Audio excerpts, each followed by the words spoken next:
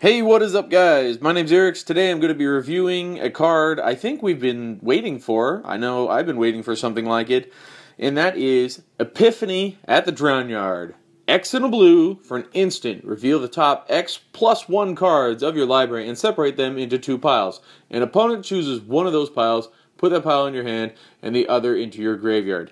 This is just like Sphinx of Uthun and Fact or Fiction, except those two focus on 5 cards and then 2 piles, and you get one of those piles. I like this a lot because it's X, and I've been waiting for that for a long time to get. It could be cheap and you do it sooner, so earlier in the game, or if you get it late game, you can really pile in that mana, and so especially since it's instant speed, you can do it at the end of the opponent's turn. Let's say you put 7 and a blue into it, well, you get 8 cards off the top, and you get to, they go into 2 piles, you get to take one of those piles. It's awesome. I love it. I love these kinds of cards because it's like draw, but it's not. Yes, you give your opponent some information. They know what you could get. They know what you have going into your hand, and they can stop it. They can plan accordingly for that. I get that, and yes, that's like the only downside I can think of. But you get to pick the cards you want, and it's really nice. Well, no, you kind of sort it out. They pick the pile. So, I mean, you can kind of manipulate it to pick the cards you want, but not guaranteed. So, I will change that. Misspoke there.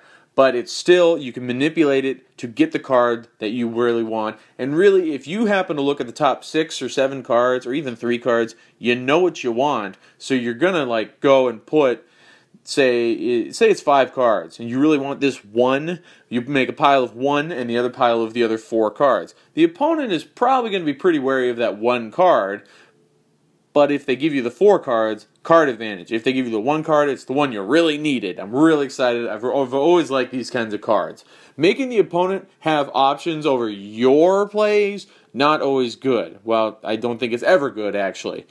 Except Browbeat. That's the first one that comes to mind that was good. Like Book Burning? Nah, whatever. The, what was it, like Dash Hopes? 2 black, counter, it was like counter a spell unless the opponent loses pays 5 life? Loses 5 life? Yeah, you don't want to give them options like that. I feel like this one, not as big of a deal because you still get cards either way, and you can kind of manipulate it.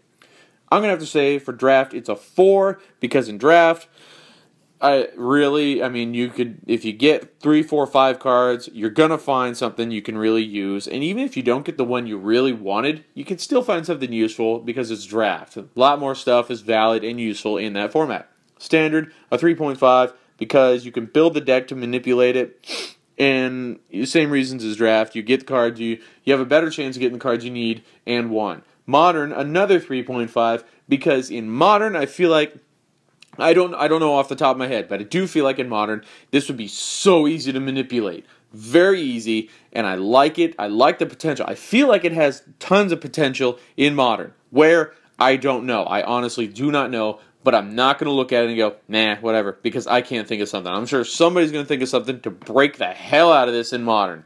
EDH, a 4, because EDH is all about big, expensive creatures, and that's where you get all that mana, and you're going to have like 10 cards laid out on the table, and you get a pile, one of the 2 piles that you have to make. It's awesome. I like it. Lots of cards, and that's what EDH is about. The big things you wouldn't normally see in Standard, Modern, Casual, Draft, any of that. So, that's what I'd say at Epiphany at the Drownyard. If you have a different opinion, let me know in the comments below. If you like my opinion, you agree with it, give me a like.